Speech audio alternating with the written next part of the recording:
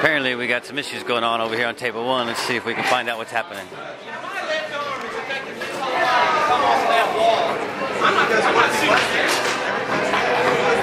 Sorry, excuse me.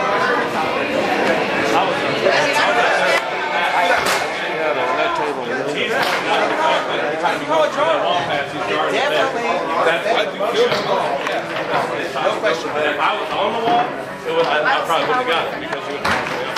But he's pointing out that he is jarring it every time he's hitting the wall with that gun. I just wasn't there for that one. I was still sitting there.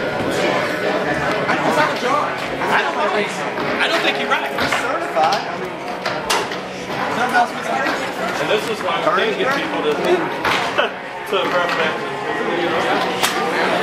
I just play. People shoot me all the time. I never know.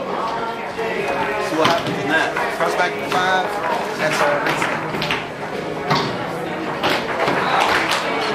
I can't, I have a wall. I can't reset myself. He never had a wall. I mean, he had You need a distraction. The wall before the ball got there. It's a distraction. Well, then you call it a distraction if it's a distraction. You don't call it a jar when it's on there. Maybe a reset. You can't reset yourself. Distraction that goes back to his 5. The result's the same, back to 5. He can't show himself. So it's group appreciation. It's away from him. I'm a psych. You can't reset yourself. No. But he's hitting the wall before the ball gets there. Right. Which is where I think it's still out of his area. It's still a distraction. Yeah, it should be called a distraction. Yeah.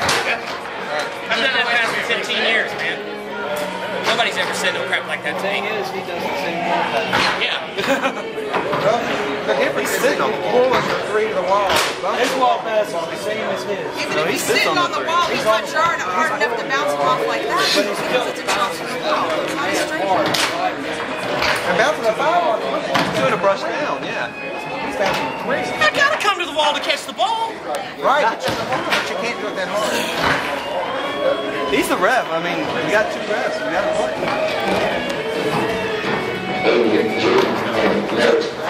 We'll go with distraction, right?